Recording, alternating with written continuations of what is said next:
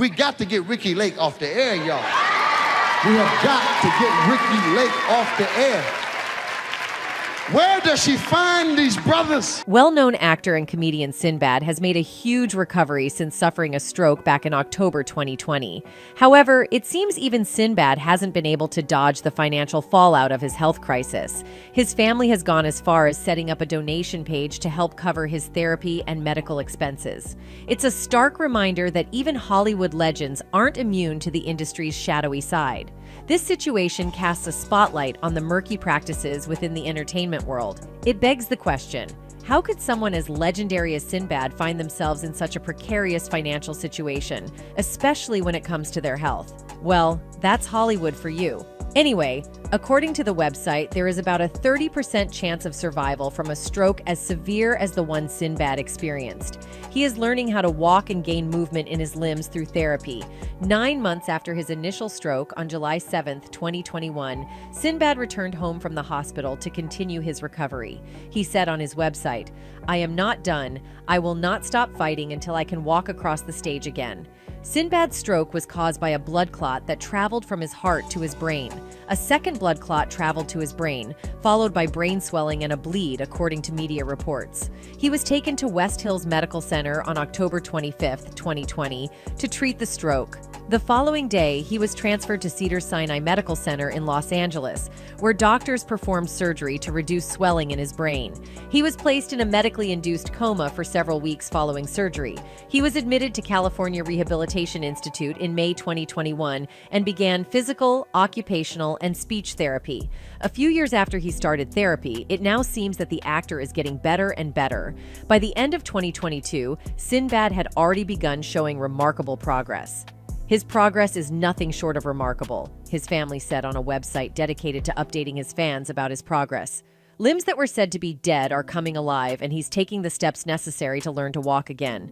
In any case, prior to his illness, Sinbad was a celebrated actor in Hollywood. Throughout the vibrant decades of the 1980s and 90s, Sinbad was an omnipresent figure in the entertainment scene. His comedic talent seemed to permeate every corner of television and film during that era. Amidst headlining numerous comedy specials as the millennium drew to a close, Sinbad showcased his versatility by venturing into television, portraying Coach Oaks on A Different World, and starring in his eponymous sitcom. Additionally, he left his mark on the silver screen with memorable roles in films like House Guest, Jingle All the Way, and Coneheads.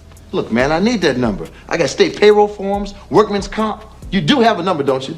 However, as time marched on, the once ubiquitous Sinbad gradually faded from the spotlight. While he remained active, participating in various projects such as films, comedy specials, and TV shows, the frenetic energy of the Sinbad that had enthralled audiences in the latter part of the 20th century seemed to diminish. His presence shifted from the camera to the microphone, with a focus on behind-the-scenes work.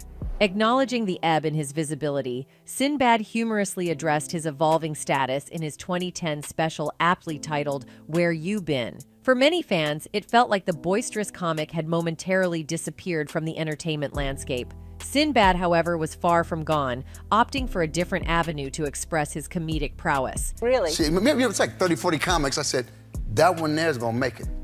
And I'm gonna borrow money from her. Yeah. Before adopting the stage name Sinbad, David Adkins navigated through a series of diverse jobs, including a stint in the United States Air Force. During his military service, Adkins entered the Air Force's talent contest in 1981, a competition he lost. Seeking an exit, he repeatedly went AWOL in pursuit of other interests, and his discharge eventually came about due to what he humorously described as parking my car in the wrong position. Sinbad's foray into stand-up comedy was born out of his experiences within and outside the USAF. Determined to make a mark in the entertainment world, he decided on a name change. Choosing Sinbad in homage to the character in Sinbad the Sailor, he has carried that moniker ever since. His initial breakthrough occurred on the talent competition series Star Search, where he competed against Dennis Miller and John Kassir, the latter emerging as the victor.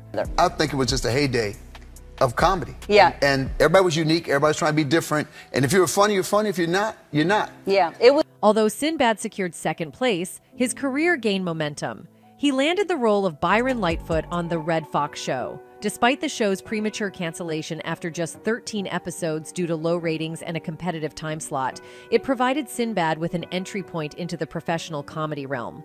A walk-on appearance on The Cosby Show in 1987 opened doors, leading to a recurring role on the spin-off series A Different World. Following his initial triumphs, Sinbad's television career soared with his breakout role on A Different World. Portraying Coach Walter Oakes from 1988 to 1991 in 74 episodes, the show became a platform that significantly bolstered his career. Departing from the series in pursuit of broader horizons, Sinbad expressed his interest in film projects and the development of his own TV series, as revealed to Vanity Fair. His popularity from A Different World led to Fox offering him his own titular series, The Sinbad Show, which premiered in 1993. Although not directly reflective of the comedian's life, the show shared certain parallels. Sinbad portrayed David Bryan, a bachelor who becomes the guardian of two foster children, coinciding with his own experience of recently obtaining joint custody of his two children following a divorce, as reported by Jet magazine. You are doing clean comedy, okay? You never went to dirty. I was dirty. While The Sinbad Show did not achieve widespread success and face cancellation after just one season, Sinbad remained resilient.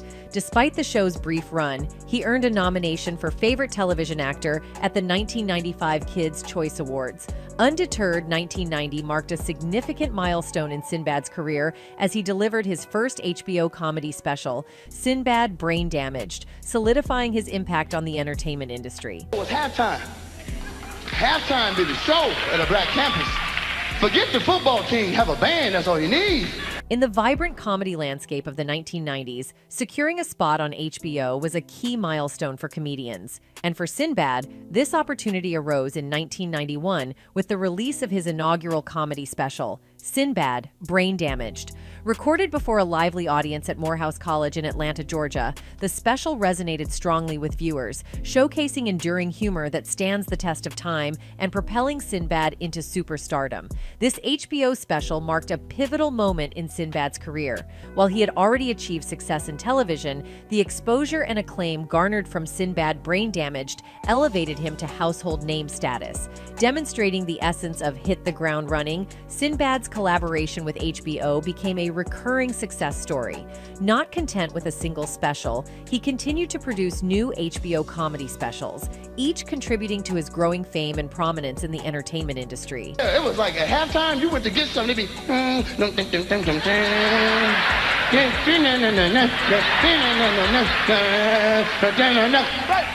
People also vividly remember Sinbad's presence in movies and on television during the 1990s. There's a good chance you associate him with a role that never actually existed. Despite popular belief, Sinbad never starred in a movie called Shazam, a fact even confirmed by his own children, who have addressed the misconception on various programs like NBCLX. So, how did this false memory take root? Welcome to the Mandela Effect, a curious phenomenon where a large group of people collectively holds a memory that turns out to be incorrect.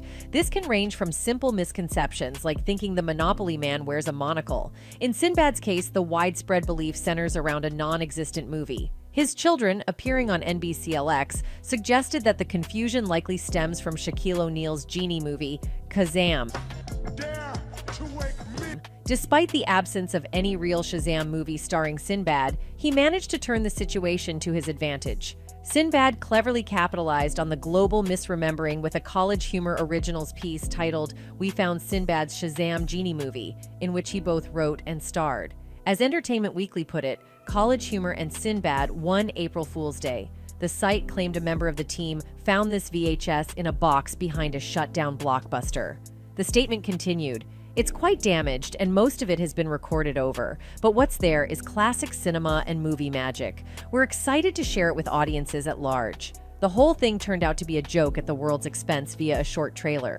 However, in 1993, he packed the house at New York City's Paramount Theater at Madison Square Garden when he recorded his second special, Sinbad, Afros and Bell Bottoms. That special nabbed him an NAACP Image Award for Outstanding Variety Special.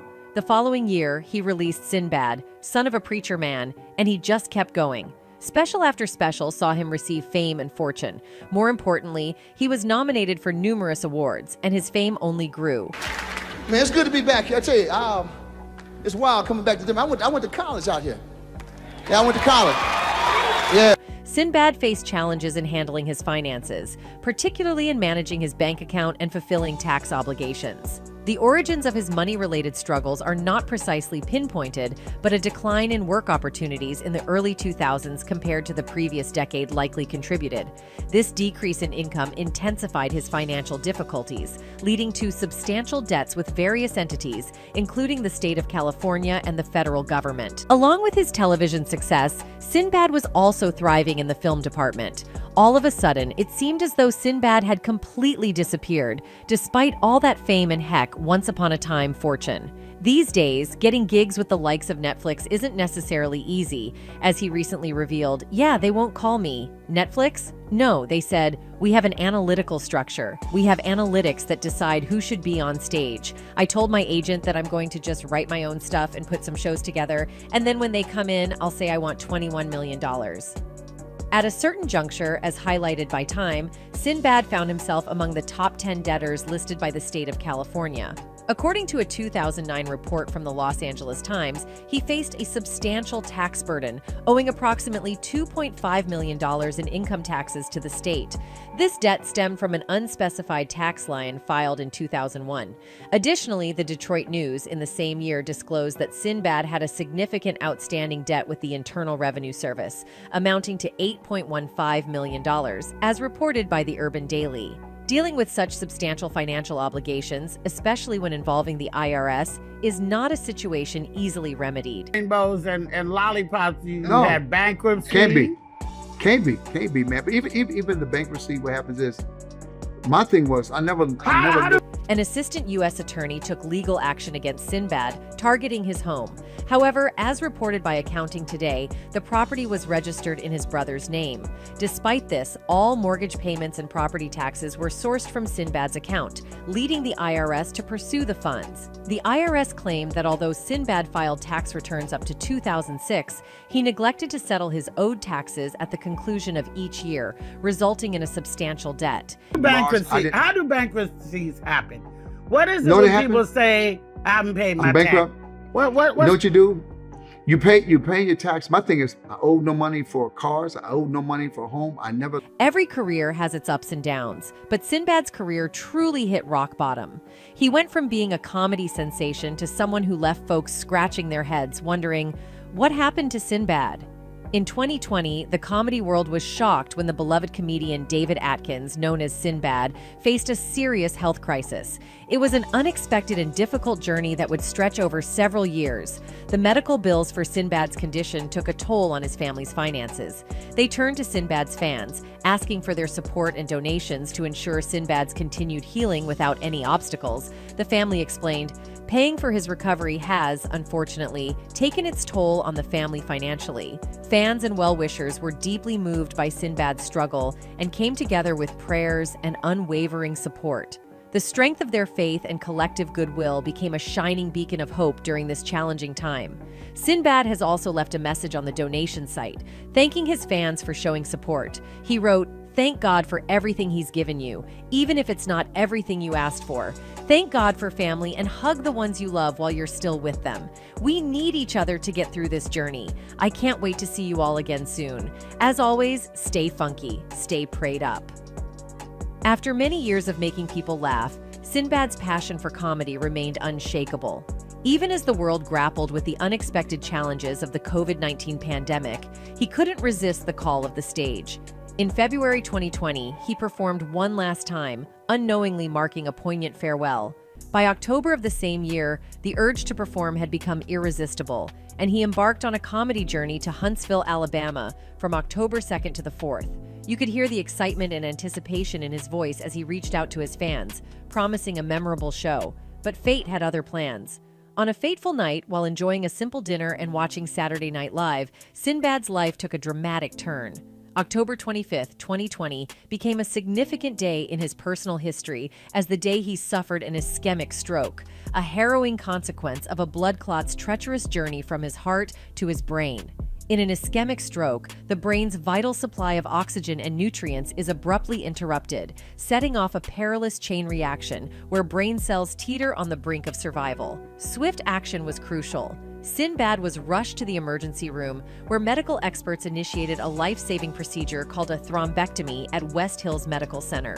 This intricate surgery, reserved for a precious window of opportunity after a stroke, involved the meticulous removal of a blood clot lodged within an artery or vein, re-establishing the life-sustaining blood flow to his fragile brain.